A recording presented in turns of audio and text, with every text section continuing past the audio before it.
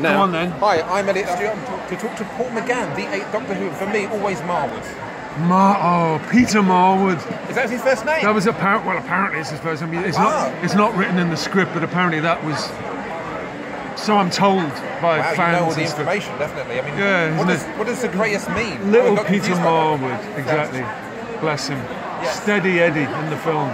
But that was the thing. We were talking earlier on about there being never going to be a sequel. And there's always a happy ending for Marwood, but Withnail, the original script was a certain gun and a... Well, I wouldn't say it was a happy ending. I mean, the film's not meant to have a happy ending. It's not a happy film.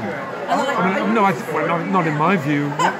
The thing about Withnail I is that it's a terribly sad film that people find hilarious. That's what it is. It's actually about some of the saddest things that can happen. It's about a parting. It's about the end of everything. All the way through the film, they talk about it's the end of the decade. It's the end of this. It's the end of that. You know that these two boys have got to part. It's like the end of a marriage or something. It's and you know that one of them is going to be okay, the other one isn't. And I think one of the things that resonates with people, I know this because I've spoken to people down the years since, who keep watching it over and over. They say, yeah, that's happened to me. I've met that person.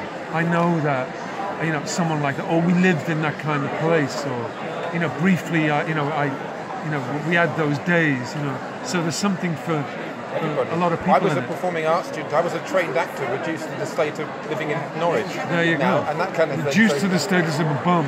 Yeah, exactly. Yeah. And also the heartbreaking thing for the girls I was friends with at Stu was when you cut your hair at the end of Withnail, they were like, oh no, that was the saddest thing, your locks. To get a job. To get a job. Withnail says to him, there's a scene in the pub where Withnail says to him, anyway, they'll make you cut your hair off, and the kid goes, well, whatever. And he said, you'd lose a leg, man, if they asked you to, just to work. You know what I mean? I have a sci-fi thing called Doctor Witch, 5 seasons, online and everything. We had a Withnail I tribute episode. A friend of mine did some impressions, and it was Withnail in space. So he was like, I'm making time in space. And there was a drunken Richard E. Grant. That's my life you're talking about, I'm telling you. It was quite funny. I've actually lived like that. Oh, but in space? Kind of thing, that sometimes, a mixed up life. I got home once and, where we live in a university town, I always get stopped around this time of the year, particularly when the freshies arrive. I tend to get stopped in the street and people want to talk about Withnail I, which makes me happy. I like it. But I came home not long ago and someone had chalked on the pavement outside my house, perfume Ponce. Oh dear. with an arrow pointing to my front door. But you seem so nice. That's it. That's my life now. The thing is, when you get when you talk about a Big Finish, currently, I get this right, you're stranded at the moment, isn't that right? Your doctor is trapped. Stranded. Yeah. We've completed them more or less now. Yeah, the doctor's trapped. Yeah, Jeopardy, isn't it? It's all about Jeopardy. And you'd never think, because there's all these multi-universes now, I can't imagine the Withnail universe clashing. That's partly our fault, and it's partly the fault of the 8th, and it's part, introducing the Time War and things like that.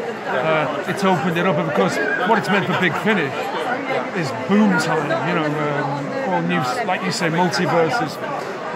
It's never ending, it's perpetual. I love the fact that when you regenerated in that extra scene for the 50th, you started mentioning Big Finish characters. Yeah. I thought you mentioned one of the things in the comic strip, and I was like, that makes it everything canon. There you go. That was the point. That was very cool. I told those people this morning who asked me about that. I didn't realise at the time the importance of. I was just trying to learn the lines and remember the names on the piece of paper, but it was only a few days later someone said, wow, that's great, because now all of those characters are going to live again. They're all canonised or something. They're part of and it melded or it joined Big Finish with Cardiff. That's good. Thank you so much for talking to us. Thank you. Cheers.